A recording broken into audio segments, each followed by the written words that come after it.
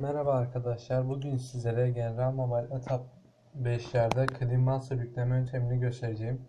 Milli Eğitim Bakanlığı bilinmeyen kaynakları deaktif ettiği için sadece Twrp ayarların kilidini kaldırmak için kullanılıyor. İlk olarak videomuza geçelim. Kurumsal cihaz yönetimi falan görüyorsunuz, hiçbir şey yok. İlk olarak tabletimizi kapatıyorum. Linkteki verdiğim dosyaları indiriyoruz. Tamam, kapatıyoruz. Ardından bilgisayara Twrp Yükleme Adlı program var. Onu kuruyoruz. Next. Start. Videoyu burada kesiyorum. Dosyamız kuruldu. Ardından Next yapıp Exit'e basıyoruz. Kurulduğu yer olan bilgisayarda yerel diskçe hangisini yüklendiyse program dosyaları ve program files, program dosyaları mb coder diye dosya var. O klasörün içine giriyoruz. Twrp. Evet, buradan ilk olarak USB driver adlı klasörü kuruyoruz. Klasördeki dosyayı installdrv veya 64 sizin bilgisayar işletim sisteminize göre Exit'e basıyoruz ve geri çıkıyoruz. Buradan sonra sp flash tool adlı klasöre giriyoruz. Burada flash tool adlı programı çalıştırıyoruz.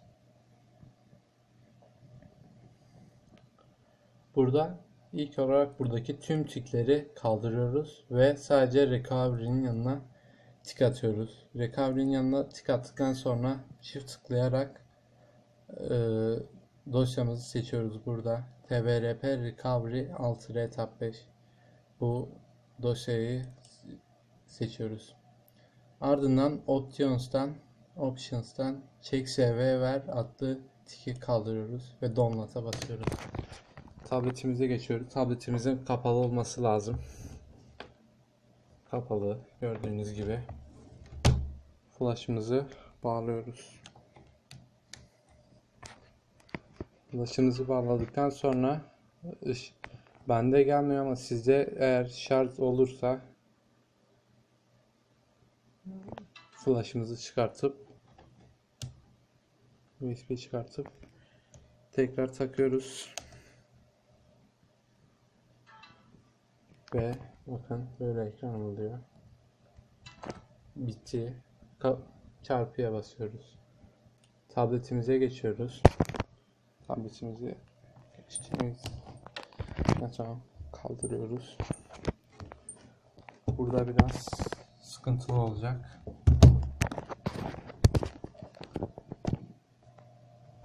Ve tabletimizin kapatma power düğmesiyle ses açma düğmesini aynı anda basılı tutuyoruz.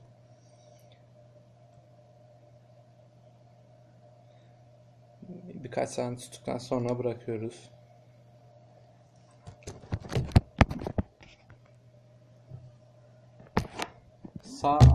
Sol alt köşede Entering Recovery Mode yazması lazım. Bu ekran gelecek karşınıza. Buradan Advanced'a giriyoruz. File Manager. Clean Master'ı tabletimize indirmemiz lazımdı. Buradan gelip CD kart, bunu seçiyoruz. Buradan bana My Favorite'a indi. Buradan cleanmaster.apk, bunu seçiyoruz. Copy file, up a level, buna basıyoruz. Data, up klasörünü seçip select folder, buna basıyoruz. Swipe to confirm yapıyoruz ve file operation complete yazacak. Successful. Buradaki ev tuşuna basıyoruz. Reboot sistem. Burada sakın ama sakın swipe to install yapmıyoruz. Do not install'a basıyoruz. Videoyu burada kesiyorum. Tabletimiz açıldı.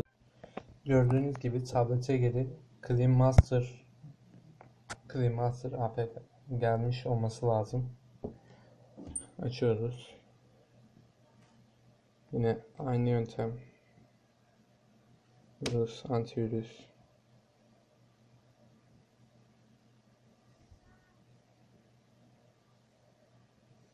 Yoksa bilgi.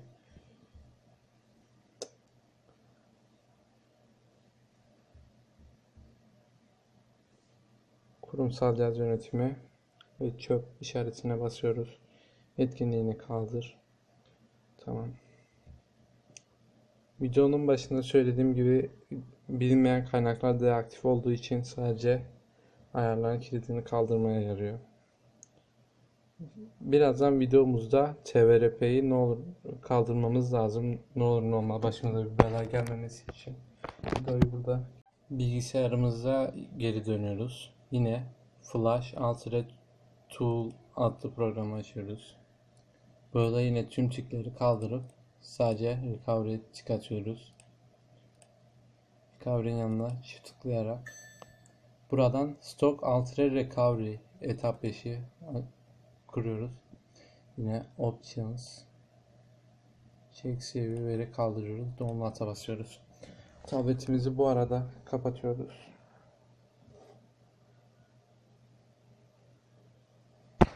Kapandığı için tabletimiz geri USB'mizi bağlıyoruz.